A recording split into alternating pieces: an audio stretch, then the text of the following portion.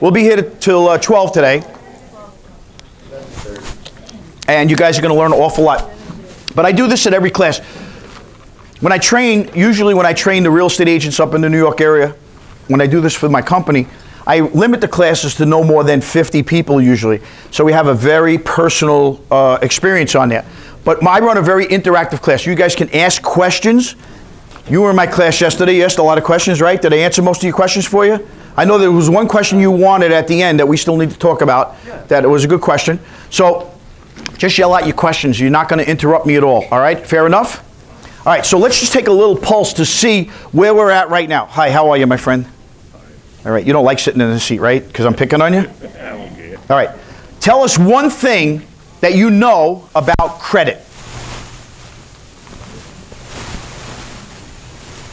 Anything. You say, I don't know anything about credit. I don't know anything. Okay, fair enough. Hi, how are you? One thing. Yeah, credit's important nowadays. Credit is very important, right? We live in a society that if somebody's 40 years old and they have no credit, it can create, unless they got millions of dollars, it still can create a problem for them to borrow. Hi, one thing about credit. Well, like a financial status. Financial data? It is. It's listen. It's like a report card. It is a report card. It's a report card on how you pay your bills, and we're going to talk about that too. Very good. One thing. It's a must. It's a must.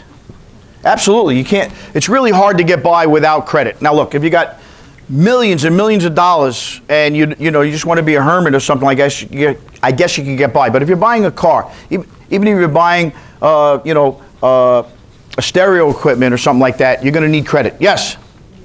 Really easy to screw up, but really hard to fix. That is outstanding state. By the way, how many people were in my class yesterday that know that everybody's coming in today? I bet some dollars with you guys once in a while.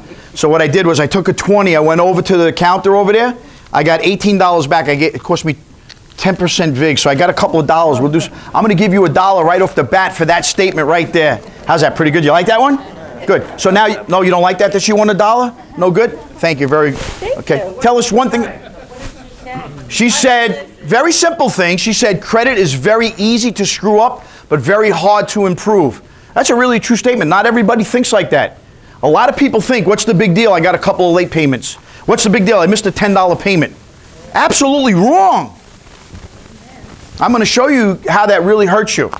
Tell us one thing about credit. Most people don't understand the scoring, how it works. You're going to learn it today. You're going to know exactly how the scoring works.